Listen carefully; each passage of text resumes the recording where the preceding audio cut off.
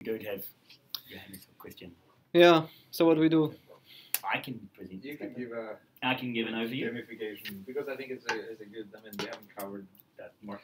What is gamification? What is gamification? What is not? A little bit in introduction, not much. So you're saying it's probably a good time to revisit the concept. So. Yeah. Okay. So I've got the paper here, so we might as well just use that as my lecture notes. Aha, lecture notes.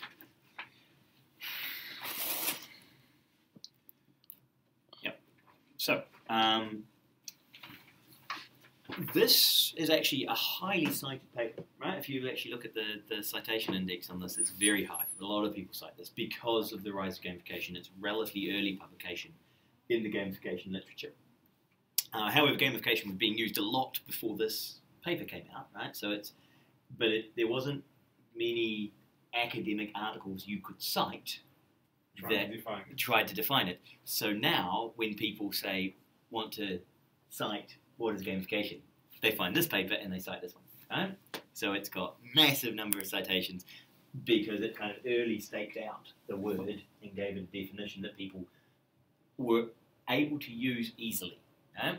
And that's one of the things, if you're going to define something, you've got to get the right kind of word soup so that people can very easily quote it and cite it, and bang, you get a citation. Right? So it's actually, it's a very clever paper in that sense. And you can see they come up with a gamification, just here.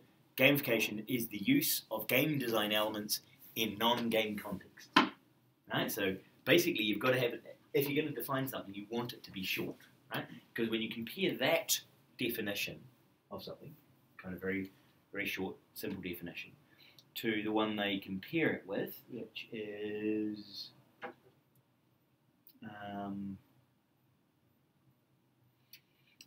here, Hattori and Hamadi definition differs in a different way. So they define, today it appears only one, suggesting defining gamification from a service marketing perspective as service packaging where a core service is enhanced by a rule-based service system that provides feedback and interaction mechanisms to the user with the aim to facilitate the support and support the user. So, yeah, when you have a long phrase with lots of qualifying points, that's actually a hard definition to use because it's got lots of components, whereas theirs is much simpler. They're trying to be more accurate. They're trying to be more accurate. And this is the difference kind of between a heading and the subtitle, right? These guys basically provide you a heading, right? They provide you a short, the use of game design elements in non-game context. Yeah. Right? And then you don't go into all of the...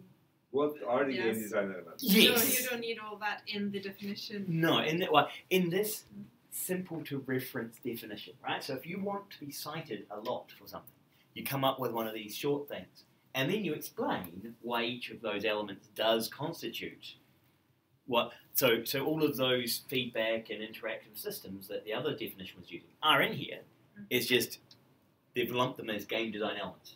They then don't explain that in their definition. They explain it later on, right? So it's kind of almost a kind of stealthy definition by... Well, it's a clever definition. Yeah, it's a clever definition, and that's why this is very heavily cited. So they start with this paper. So we start by introduction of kind of how gamification is being used, and they look at the industry origins and discuss a little bit of serious games, and you see here the Jane McGonigal's alternative reality games, right? Where alternate reality games, rather. So alternate reality games, and Ian Bogus is quite funny, but he uses exploitationware to describe some of what gamification is doing, right? So Ian's not quite a complete sort of every gamification is bad, but he said most of them are, right? Most of them are actually Exploitationware. Yeah, the idea that what you're actually trying to do is you're trying to fool the user into doing something they otherwise wouldn't do by playing on their by playing on interaction, right? By playing on making it, by giving them feedback, by using kind of Pavlovian stimulus response mechanisms to try and force people to do something they wouldn't consciously choose to do if you ask them specifically to do it, right? So you sneakily try and make work fun so you can make them work more, right? And you make work enjoyable so they'll do it in their own time, right? Which is kind of exploiting them, surely. Because, you know, if you say to them, look, do you want to work here? And they say no, then if you find a way around that by using stimulus response and making it fun or addictive, then that's a problem. So they talk through what the villainous reign of abuse that is gamification. So they go through the industry background, the precursors and parallels, because with defining a term, there's usually a background to when a particular technology comes out, or when a term gets used, or when a new activity occurs. So, like the Apple, the iPhone, right? Revolutionary. Except, you know, there were other screens that were about that size, and you had other touch interfaces, and the iPad wasn't really the first tablet. There were other tablets in previous attempts, but they kind of didn't quite hit. So there's usually a context around a new term or a new technology. And so here they go through and find those contexts, right? Which is quite useful in understanding how a term differentiates itself from previous activity and why a term becomes popular at a specific time. Right? So they discuss the idea of one of the backgrounds they use is that in HCI they talked about making fun interfaces, right? This is not since the 90s people have wanted to have fun, right? I mean, it's been around a long time trying to make things more enjoyable, right? And you even talk about the Olympics is making military training. The ancient Olympics were kind of about making military training more interesting, right? And the modern Olympics are definitely a serious game. But so how do you add fun? How do you make things more enjoyable, more interesting? Have been there for a while. And you start to get these terms playfulness, right? So being playful, right? having that kind of fun sense, pleasure and fun in there. And you see here, I didn't mean to press space. You start to see the word ludic design and ludic engagement, and ludic activities. Homo Ludens was one of the earlier books written by a Norwegian, Espen Nathis, Homo Ludens, man the player, and so the idea that humans play games. He was looking at things like chess and bridge and card games and fantasy games and board games and things. So he was talking about play not just digitally, but all forms of play. And so ludic and ludology and using the word ludo to refer to game things. So sometimes they talk about narratology and ludology, so studies of narrative versus studies of games. So you start seeing those words being used. And gamification versus ludic reimagination, or ludic design, applying ludic design versus gamification. Gamification, one of the other reasons it's popular is the sound of the word, right? And the associations it has with other ifications, right? There's beautification, and there's what are some of the other ones? Beautification, gamification. I can't think of them the others at the moment. Californication. Californication. That has been used. Yeah, there's the TV program. But I mean, it also has a sciencey feel. So you have bifurcation of things and fabrication, and there's a whole bunch of sort of creation-y kind of words that are scientific sounding. And so to try and give yourself that kind of feel more more relevant than saying, oh yeah, we're using games. Gamification sounds much more kind of scientific, even if it's mostly marketing, in how it's currently being used. Okay, so they give you the background, so then they work towards the definition, and what they say is, okay, they're trying to say, we believe that gamification does indeed demark a distinct and previously unspecific group of phenomena, right? So what they're saying is, we think this term is being applied in a useful and interesting way, right? So, and to do that, they say, okay, well, can we find where it sits in interaction space, right? In the space of other activities, and that it is actually something specific. And so they come up with this definition. They talk about games and playing. They also talk about, okay, my devices are all beeping at me. They talk about the elements, and here you see this discussion on serious games. Maybe if I can make that a bit larger. So they make it so that serious games are fully fledged games for non-entertainment purposes, whereas gamified applications, right, or gamification, merely incorporates elements of games, or game atoms. Of course, the range between game and artifact of game is blurry. Is Foursquare a game or a gamified application? What do you think? Do you have an answer to that? Is Foursquare a game?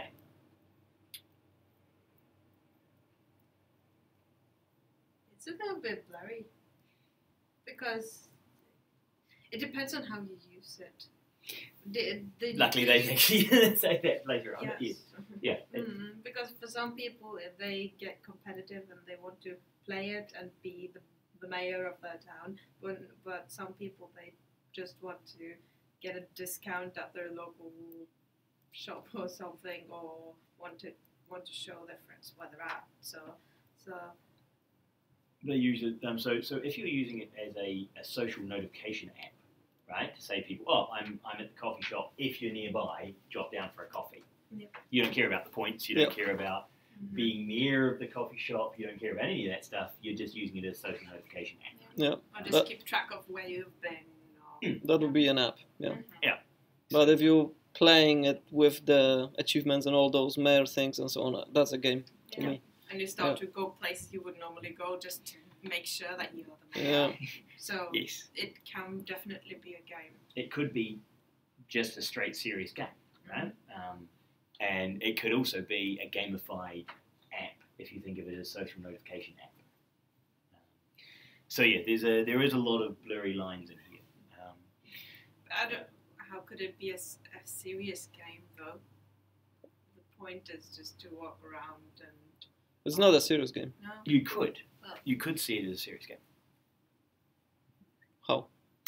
Because if your intent was to have people, was non-entertainment purposes. So two, for example, one is you place them in interesting and physically challenging places to get to encourage exercise, and you're being paid by advertisers to get people to their particular locations.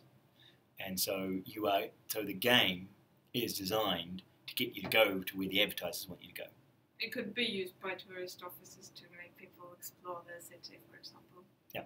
So, because Foursquare wasn't, the social notification aspect of Foursquare didn't really exist much. People would post on Facebook, right? Yeah. You could post on Facebook. You could say your location. But Foursquare didn't come out with a social notification app and then add games to it later. They started from day one with it being a game. Yeah. Right? And so you could argue it was a serious game, and what they were serious about was trying to get people to try and get advertisers and companies to get people to visit their shops.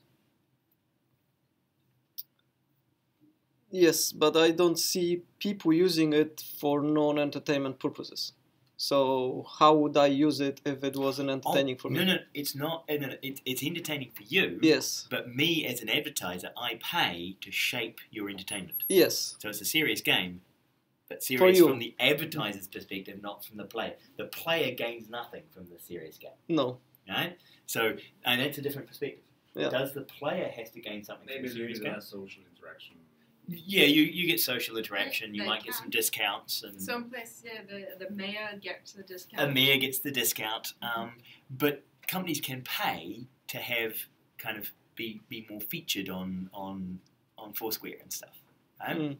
And you have that idea that if you advertise and offer discounts, then people will come, and Foursquare is used to do that, and Foursquare sells the data that they collect about people's movements, and the fact that people who go to your coffee shop also go to this bookstore or go to that restaurant, and so they're serious about what they're doing, right? But you as the user are just a pawn. They're not making anything beneficial to the user. So that becomes, does a serious game have to have non-entertainment benefits for the player? I would say so. So for you it does. At least there's a gray. It's a gray area, definitely. Because, Yeah. I mean, if you start having product placements in entertainment games, there would be advertising values for those who put products there. Would then be a serious game just because it has an advertising component. I mean, so the lines are blurred. Yeah. At what point does it become more of a serious game than an entertainment game?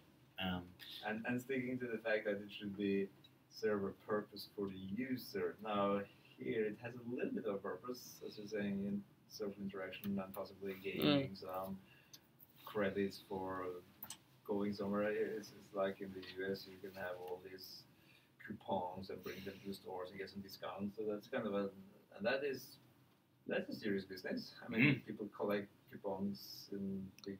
Exactly. So Yeah. you say that, well, it's a little bit of, but I would think that, to me, I would think that it should be serious. I mean, because business is always serious to whoever developed the game, so that's serious for them anyway.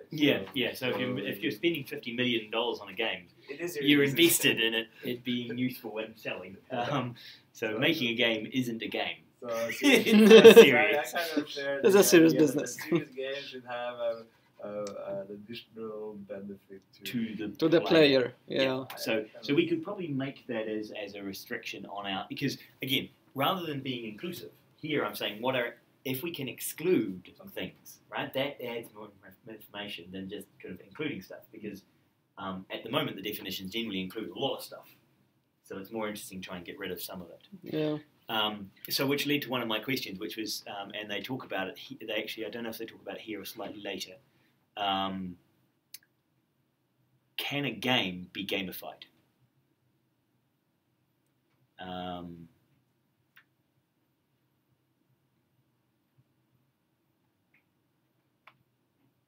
Right, I think that's actually later. Which elements? So yeah, so one of my questions was, can a game be gamified? And they say no. Right? No, you can't gamify a game. And their justification for it, and I can't really search for anything that says that because I can't find gamification in games. Here. So some authors have argued that games themselves can be gamified. Okay, so and they say a case in point being a metagame platform such as achievement systems. In principle, this might be a line with the definition. This might be in line with the definition presented here. The only thing that non-gaming context explicitly intends to exclude is the use of game design elements as part of designing game, since that would simply be game design, not gamification. Okay, so they're saying you can't gamify a game because if you're designing a game, adding game elements to a game is just game design. It's not gamification. Right, so that's what they're trying to argue here. So I would agree with that. So you can't gamify a single game, but you can gamify games in general. You could gamify a collection. Exactly. Yeah. So how I'm classifying metagames or other additions of game design to existing games as something other than game design becomes hard to uphold, and this is where I disagree with them. Firstly, even if a formalist game literature, like metagames are also understood as fully fledged games based on the effects and outcomes of the game, not simply game design elements. Secondly, so they're saying that in literature, we can talk about metagames as being part of the game, right? So it's not a separate thing. Secondly, from the designer's perspective, given that the context of design is already that of games, it seems counterproductive to perceive design of metagames or game elements as distinct from design of those games. Now, Of course you can. my case in point here is chess, right? If I gamify chess, I'm not designing chess, right? Chess is a immutable, already designed, very well structured rule set, which I had no hand in designing. No. Right? So anything I do at a meta level above chess isn't actually part of chess, right? And no one would say my new game is a part of chess, right? It's not. Chess is known as an atom that I don't have I'm quite influence on. sure that the chess players would say, this is nothing to do with chess. Yes, I can play chess. Your meta game around and higher up stuff, that's all just that's a meta game. That's something entirely different. You're trying to gamify my experience of playing chess, Yes. right? And I think they would be quite accurate in saying that no, because you're not designing chess. The meta system isn't all part of one system. It is two very distinct systems. One's already pre-existing and I have no design influence on. The other is what I'm designing. Yes. So that, for me, is where you can gamify a game, right? But you do it when you're not the designer of the game. As you were saying with groups of games. Yeah. Like Olympic Games. The Olympic Games. You can, if you're not the designer of an activity, Yeah. then building a superstructure on top of a bunch of atomic things that you're not the designer of means you're doing something independent of the design of those individual activities. Or Xbox One, or Play Stores and stuff. They're all kind of gamified systems on top of games which they don't know anything about. They don't modify it. They don't even know. Design. Yeah. For example, in Steam, you get Yeah, achievements Steam, of exactly. How many, if you bought a game and you have 20 games. Exactly. It's the Yes. same with Xbox One and the other systems. Yeah. Yeah, so for me, them here, They missed that it. you can't gamify games. I think that's a failure in their definition because they don't think of you doing it to something that's an atomic system that's already that's already set and stable. They see it as you designing the whole system. Right? Now, of course, when something's atomic, right? What is the atomic gameplay in say Foursquare is one I use. The gameplay, the traditional game, would be existing and breathing in a location. Right? Existing in a location is the core game behavior, and everything else is metagame. Right? The achievements, the leaderboards, the points you score, the social sharing, all of that you could consider metagame on top of the core game element of existing in a location. Right? And it's not a particularly interesting core element. You could do it on top of playing chess at a location. Right? And then you'd see your chess score, you'd share who you played against, you'd share your ranking. You could metagame all of the stuff and have the activity much more complex than existing. But Foursquare kind of stripped away that and just left existing in a location as the only thing you have to kind of actively choose to do. Mm. So yeah, I think they, with their definition and explicitly saying non-game contexts, limits their definition. We discussed whether that's a good idea. Right? Is it a good idea to actually say, no, we want to use something else for that situation? Well, what I would say though is that it's not to me, it's not a very interesting case. It is a case, and it's worth discussing from a more completeness point of view. But for reality, because when I talk about gamification, I mean the types of applications that they talk about gamifying would not be typically be games, and that's where the discussion is it good to gamify or not? I don't think many cares whether it's a good idea to gamify chess. Necessarily, but gamifying shopping experience, the use of email, traveling, I mean, these would be the more interesting discussions I feel, but it's well, yeah, and I mean, whether it's an interesting problem or interesting. In here, I don't know. it's I suppose to some extent whether you can use the same techniques, right, and what techniques make sense to use. Yep. So Foursquare, I think you can think of Foursquare as a gamification of being in locations, right? Of like social sharing. And the stuff they do in the Xbox and Steam, you can say, okay, we can take those elements and we can try and apply them to other areas. But I think you do have that issue of, well, there are more interesting ethical issues or social issues around when you gamify something. What additional effects do you have? Yeah. Right, yes, you've got your innovation group. Okay, so we have, so they go through, they discuss where games sit, and they give this, they give a table of levels of game design elements. Right? So they talk about, they go from kind of really small, kind of low-level game elements to conceptual large elements, right? So from fine detail to large ideas. And so here, the example they right from giving badges and having a leaderboard as being kind of these low-level elements, through to the idea that you should have play testing and you should have design which focuses on the playing experience, yeah, you value conscious game design. You actually say, we're taking this holistic approach, right? We're taking a game thinking approach to designing something. Right? So they try and build those levels up. And this is one way of trying to say, can we structure our knowledge in an interesting way? Now, if I zoom out again, they also put, there's the wee table on playfulness in games. There we are.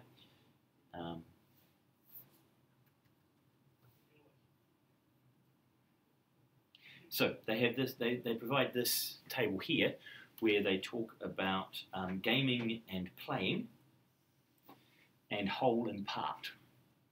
Right. So when they're trying to make the definition, they're trying to stake out some space, right? Some kind of conceptual space, and saying gamification, gameful design, takes up this area, and games are over there, and toys are over there, and playful design is over there, and gamification of things is over here, right? And so they try and do these two-part axes. You'll see a lot of this kind of stuff, right? People will bring up a pair of axes and then try and play stuff, right? I mean, this is from the management leadership. Yes. All management is about this. Yes. 4 squares. 2 axes. 2 axes. Do everything on 2 axes. The world is easy to deal with. Yep. You map everything to 2 axes, Systems, and you're done. Or political systems or whatever. Yeah. But does it make sense? It's all you need. Do you think it makes sense? What's the thing at the bottom? Playing. Playing again. And they break it up into playing and gaming and whole and part. Whole Parts.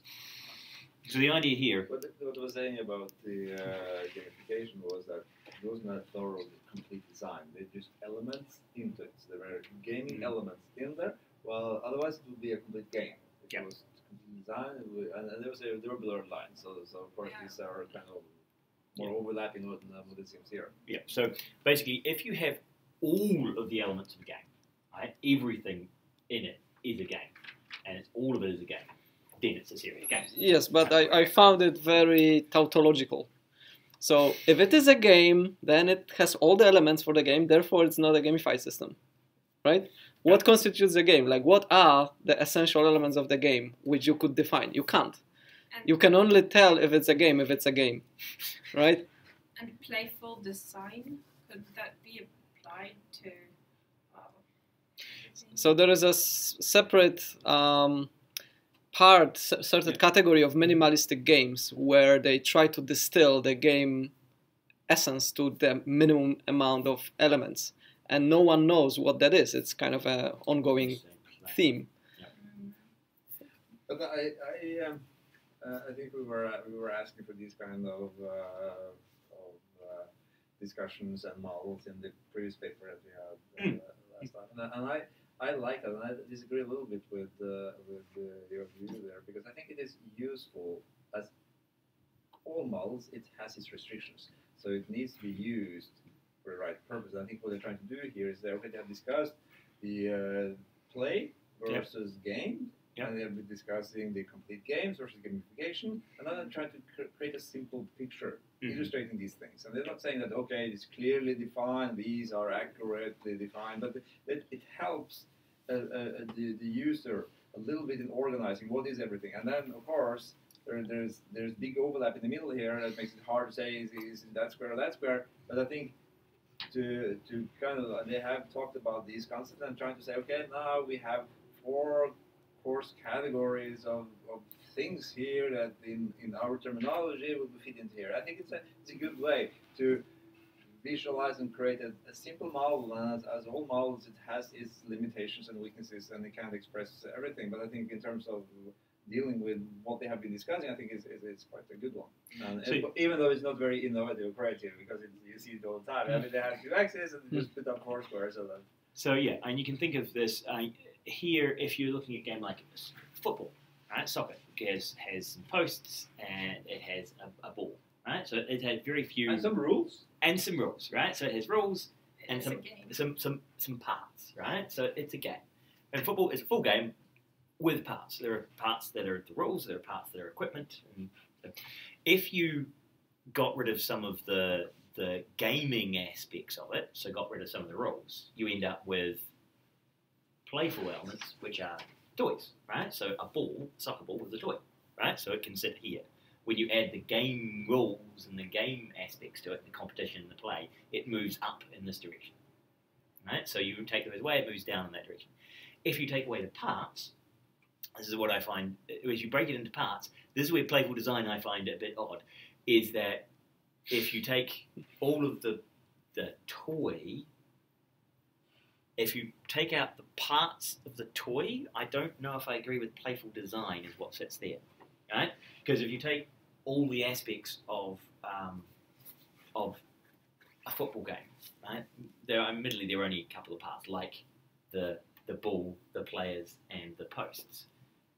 If you move from the whole to just one of them, the soccer ball, the ball itself is still a toy, even by itself. Exactly. Right? And it's not divisible into its parts. It is a ball. And the goalposts, right? They're not even very playful, right? When you take them away from their context, there's not, maybe they're a jungle gym, right? But normally they're pretty boring, right? So it's only in combination that they become interesting. Right? So I'm not sure if playful design is a good part down here, right? That it's playful and it's in parts. I think. Yeah. So I think that's for me the least satisfying of these areas in terms of its description of what's happening in that area. Because if you take gamification and take away the parts that are, and you separate out and say, well, we're adding these bits of leaderboard and stuff, which are still elements of game. If you remove those, you actually kind of got nothing left. I don't think there is playful design in here at all, because I can't see what's left. Using stuff that was part of games but isn't anymore. I mean, if you've got a hockey stick or a tennis racket, I don't see the way that's playful design. Well, I'm not so sure about the toys. Because the games aren't physical. Games are activities, and I think that the whole should be played. I mean, when kids or someone else just play for no purpose other than they enjoy their time and they play the time. And on the other side, they talk about artifacts that are halfway, and then gamification is where you take these elements into some artifact. Now, if you take some play elements into an artifact, what would that be?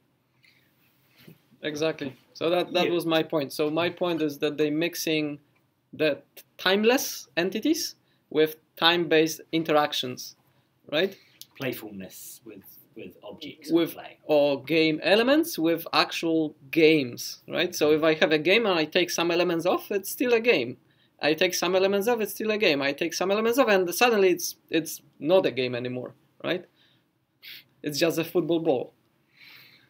No, I mean, I think if you have uh, in this case, if you have some game elements and you put them together into a game, that's one thing. Now, if you take something existing and you take game elements, put on top of that, then that's the gameful design, that's the gamification. Now, so if you have some play, kids are coloring. Now, if you have that kids can enjoy coloring and then put that into some other app, then you can say it's a playful design because it's an app that allows them to color. It's not a game, but they can color and they can enjoy themselves inside an app that is not designed. But then it would be a toy. No. It doesn't have to be. It doesn't have to be. I mean, it's so let's say to make a newspaper reading enjoyable for kids, they can be given color sticks and they can make moustaches on the pictures and they can play on top of and also read. So that would not be a game because there's no rule, but it will be to add some play behavior on top of type of app. So this should not. So in that thing, that word is wrong. That word is wrong. That should be play. That's right? what I think. So you have games and play, and you have gamification and playful design. That's right? what I think. So yeah, and then toys are wrong. Then you remove the because toys are artifacts, right? And completely wrong. And the problem here is when you're mixing artifacts and as Marius is saying, sort of time-based interactions with artifacts. These are two very different things. Yeah. Right? So if that was play, but they probably don't want to use the word play here because there it looks like they've got gaming at the top and playing at the bottom, and they've got games there and play here. Yeah, play gaming, but that's what they're trying to do. Yeah, basically finding good names for the categories is easy. It's okay. I mean, you could say games are here and standard play are play. You know, playing and the whole of playing is play. So it should really be play, not toys, because toys is what you play with, not play itself. Mm. So I think, I think so. But you can't really have those discussions until you do this kind of diagram, right? And that's what we were missing from last week. What we're missing from last week, we didn't sculpt this space in an interesting way that we could then have these discussions because they just used the words. And each of us had a different mental model and a different version of that.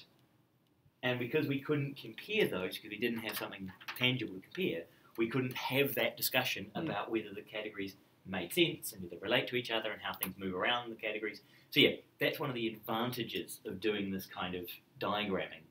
And even if it isn't perfect. Even if you get it wrong. Or even if it's wrong, it creates the ability to discuss the relationships, right? Because you visualize the relationships. And here, again, visualizing where it sits in relation to using games and into ludification of culture. Right? So here they talk about everything's becoming more playful. So they talk about playful interactions, playful design, serious toys, and using fully fledged game versus game elements. So they kind of try and draw a different distinction here, and then kind of use a separate axis up the top. Okay, so if we have a quick look at the questions that I put in, or that I put one of them. The bottom one I already answered because I was interested in myself. So can games be gamified? And yes or no, and maybe it's not an interesting question. Which I think is a good I think the game, a single game, it's kind of as Rune said. But games, it's a different story. Yeah. Okay. What is the difference between the levels of games? So we discussed very, very fine individual badges through to game concepts. And sometimes I talk about sort of the game mechanics versus the concepts of agency and experimentation, and those are that kind of different level of thinking. And a lot of people get stuck at the low level, right? Most gamification stuff you'll see is badges and levels, and that's it. That's what they think gamification is. They go no further than that. They're the simple ones. We'll just add points to our system. It'll be fine. So what is the difference between gamification and playfulness? Gamification and playfulness. From the paper. What do you guys think?